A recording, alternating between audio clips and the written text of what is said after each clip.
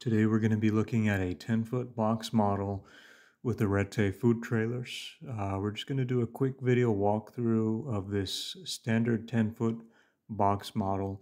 Came out really nice, so we thought we'd send out a quick video to all of our subscribers. And this is going to Kansas City, Kansas for an Indian operation. You got a full setup on the inside. So this is a good model to kind of show people and give them an idea of what we do. So you got a standard diamond pattern aluminum panels all around the bottom edging of the trailer, standard single awning, flip up exterior bench.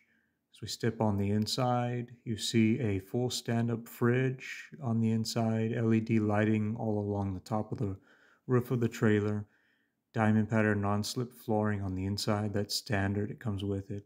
301 stainless steel for all the counter space and shelving in this trailer. You got the standard hand sink and separate 3-compartment sink. There's an overhead shelf, and there's a 3-compartment sink with drain boards. 20 gallons of fresh water there on the left, 30 gallons of waste on the right. And we got a hose inlet to fill up the fresh tank.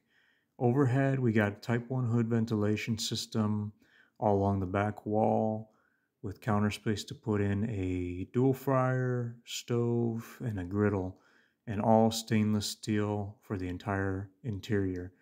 Makes for a perfect cooking setup, and this is a quick look at our 10-foot boxer model with the Arete Food Trailers.